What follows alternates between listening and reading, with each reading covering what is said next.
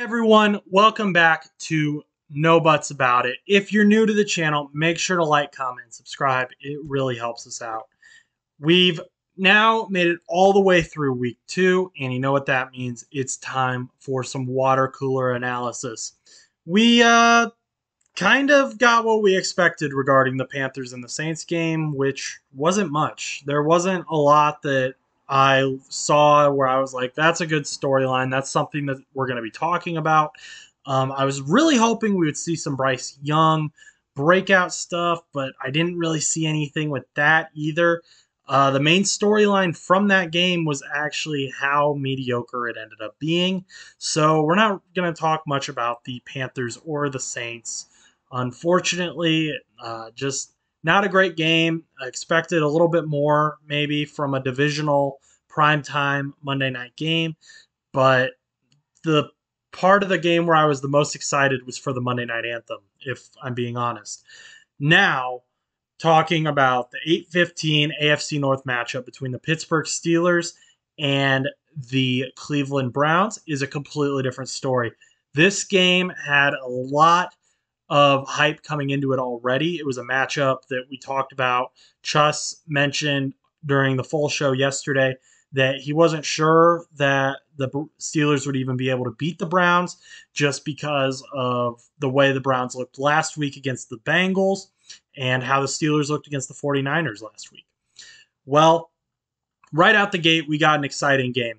We had Deshaun Watson, who was supposed to prove that he was just as good as he always was in this fair weather, first fair weather game of the season.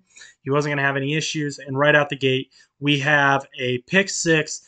Deshaun Watson led Harrison Bryant a little bit too much on the pass, which resulted in Harrison Bryant kind of bobbling the ball. It got passed around a few times before Alex Highsmith was able to come in and get what went down as an interception and get a pick six. So right out the gate, I think it took like 9 seconds off the clock. You've immediately got a turnover and a score for the Pittsburgh Steelers. That's kind of what we saw throughout the entire game. Pittsburgh's defense just must have taken last week personally. They decided to come out and really show that they are for real, that they are a team that should not be messed with on defense. Pittsburgh's offense wasn't fantastic. Kenny Pickett struggled. George Pickens wasn't able to be as dynamic as Steelers fans might have liked to see, although he did hit a career high in yards, so that is a positive. Just the Steelers' offense as a whole wasn't great. George Pickens was probably the person who looked the best with that career high that I just mentioned.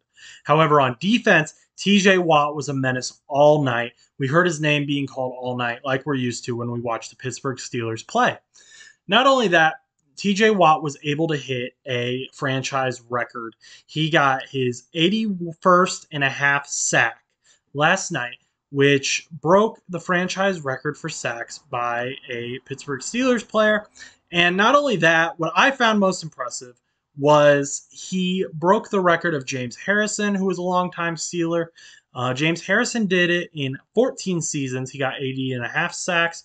TJ Watt got 81 and a half in only 7 seasons. So TJ Watt, younger brother of JJ Watt, obviously a very good football family, very fun to watch.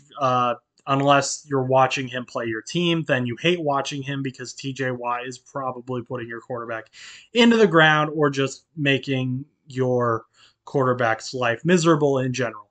So looking at that game, okay, TJ Watt, you've already got a record. Fantastic. What do you got for us on beating the Browns? Well, he also scored the game-winning point. Scoop and score. Deshaun Watson fumbled. TJ Watt picked it up and ran it into the end zone. So began the game and ended the game with points on defense. And like I said, yes, the Steelers won, but it was not because of the offense. It was because of the defense. TJ Watt, fantastic game. A lot of people calling him the best defensive player in the NFL now. Others are saying it's still Aaron Donald. What do you think? Let me know down in the comments if you think TJ Watt is the best player in the NFL on defense right now. Then moving on to the second storyline that we have coming out of this game. It is not as exciting as TJ Watt. Unfortunately, it's a sad storyline actually, and that is Nick Chubb.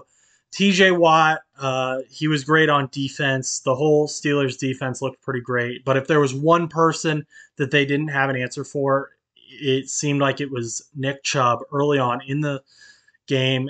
Nick Chubb had a few explosive runs already. I think he had 64 yards before he got injured. And this injury has caused a lot of controversy because it was caused by Minkah Fitzpatrick, who is a safety for the Pittsburgh Steelers and is known for maybe having a reputation of being a dirty player, which the Steelers franchise as a whole carries, but Minkah specifically at this point.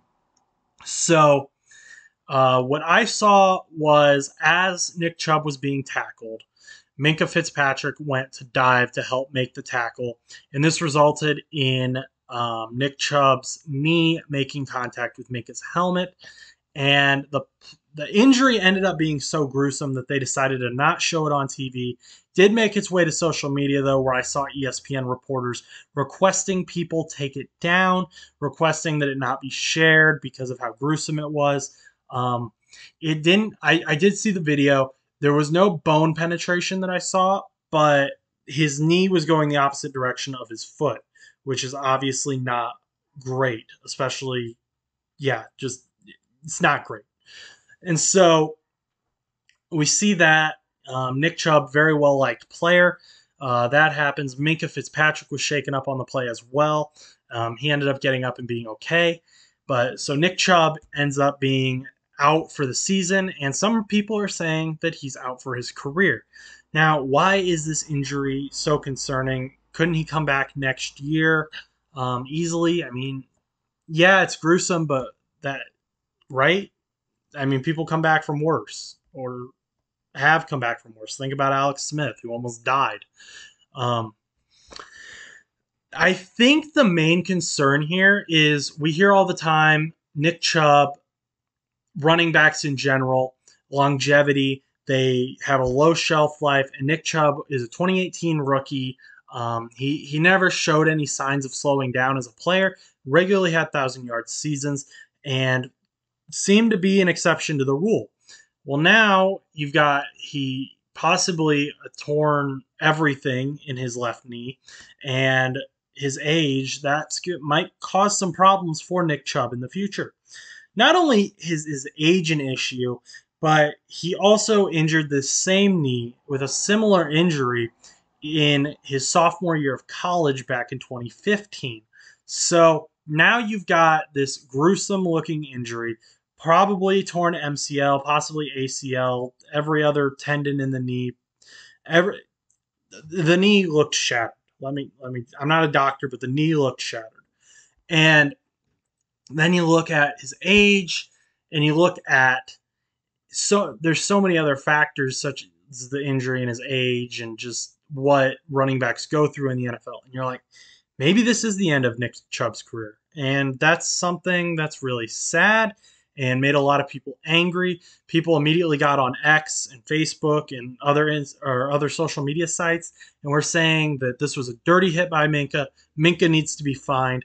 And I'm not sure if it was a dirty hit. I think there was a lot of factors and moving parts going in, and it just ended very poorly.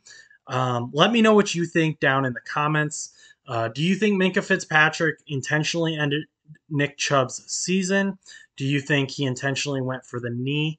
If you haven't, please like, comment, and subscribe. Those are this week's storylines.